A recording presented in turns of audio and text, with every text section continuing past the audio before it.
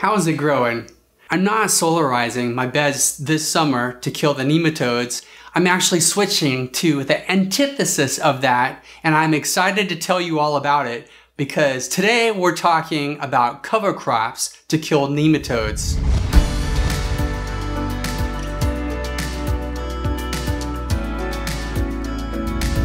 I am in Davie, Florida, on my way to Tree Amigos growers. I'm going to be managing nematodes a very different way this summer that goes along with regenerative gardening.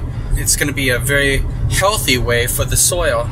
In our regenerative gardens, we want plants to reach their genetic potential because when plants reach that genetic potential, they're able to fight off pests and disease. And a major key element to helping plants reach that level of health is having a soil that's rich in beneficial microbes. It's having a biocomplete soil food web that soil biologist Dr. Elaine Ingham talks about. This is part 1 in a 3-part series.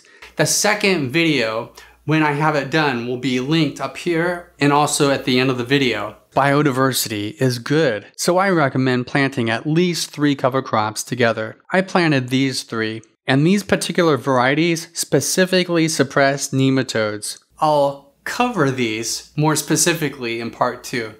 The third in this series will be about how to terminate these cover crops in a no-till garden and get it ready to plant for a fall and winter garden. This is a huge change in my summer garden. Huge! I'm not going to be solarizing my beds this summer like I normally do, and I have for 9 years. Cover cropping is a technique used in one of the regenerative gardening principles, and that principle is to armor the soil. After planting, here's how I've been armoring the soil. I'm mimicking nature, protecting the soil until the cover crops come up and start filling in. I'm using moringa, pigeon pea, and katuk leaves, flowers, branches, little branches. Not only will this help protect from the direct sun, it will help feed the soil. And this will quickly become organic matter, mimicking nature. Like Cynthia says, what would a forest do?